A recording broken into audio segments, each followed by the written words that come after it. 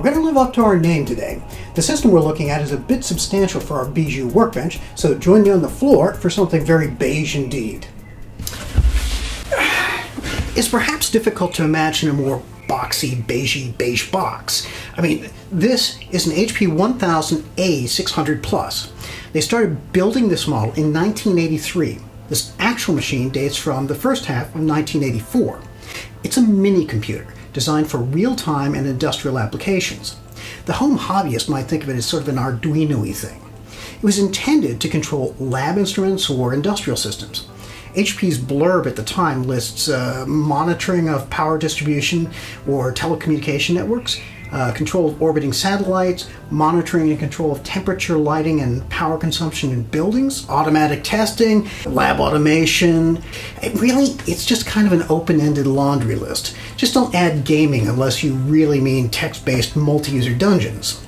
The 1000s come from a family of systems that served HP as a general compute platform. In fact, thanks to its heritage, it uses a time-sharing capable operating system called RTE, or the Real-Time Executive. There was a shared family of peripherals, some used across compute families, and a mix of form factors.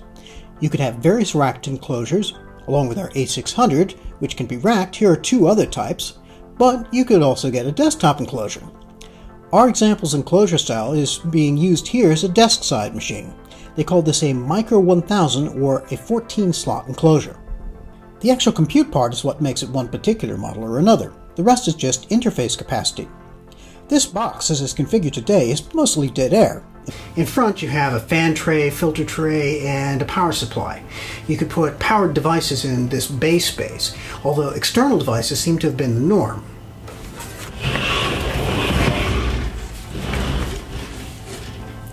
Then around back you have the real compute part. The actual computer is basically this CPU card and some minimal memory subsystem. At the time, you could buy this completely separately and create your own system. This particular machine has a minimal setup. It's just the base memory controller with 512 kilobytes. These other two cards are the simplest I/O system that you might use. The first is an external bus controller. It uses the HP Interface Bus Standard, or HPIB. That's an 8-bit duplex parallel bus capable of a maximum transfer rate of just under a megabyte per second.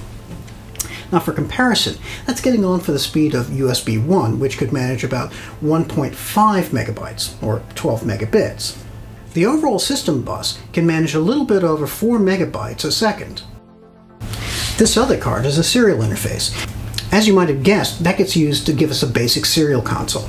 From this foundation, you can fill up the rest of these slots with additional bus controllers for more high and low speed devices, or you might add dedicated interfaces designed for specific tasks.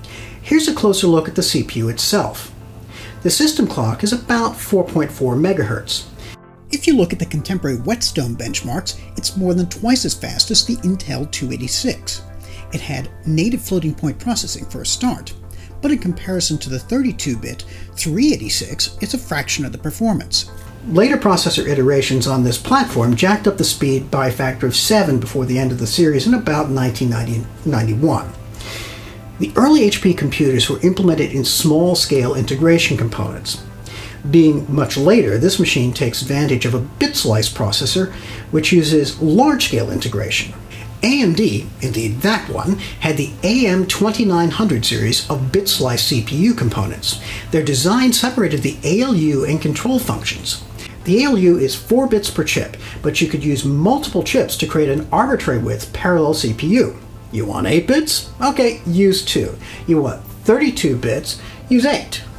Most of the implementations I've personally seen use 4 ALUs for a 16-bit architecture, as this machine does. That includes the ICL 3 Rivers PERC workstation and some of the PDP-11s. On this board, the ALU is this set of chips. You might wonder how you can implement a completely different system architecture, like a PDP-11 and this HP 1000, with the same basic chips. The answer is Microcode. They're controlled by this chip, an AM2910, which is a microprogram sequencer, and these proms here are the microcode. The machine still supports the same basic instruction set used on the 2116, even though it's some 17 years on from that predecessor. It does it by mapping between control signals to relevant micro instructions. Each assembler instruction becomes a little program run in microcode. Each card below the processor, or in this case beside the processor, is addressed using an ID, and that's set on the dip switches. However, the priority of the card's interrupt gets determined by the actual slot it's in. The further from the CPU you get, the lower the priority. In earlier family members, both the card ID and interrupt priority were encoded by bus position alone. Notice there are no D-shell or any other kind of familiar port connectors on the system? Well, that's not just something that's missing. HP used direct edge connector cabling throughout the life of this family of computers, and it was also common on the early 3000 series machines as well. So to connect up, you need to buy or build proprietary cables, well, like these. In our next video, we'll go online with RTE, and we'll get a feel for what it's actually like to use this system. Hope you enjoyed this little introduction to an admittedly pretty obscure compute platform. Give us a like if you did, and subscribe and enable notifications to catch the next part of this story. Thanks for watching.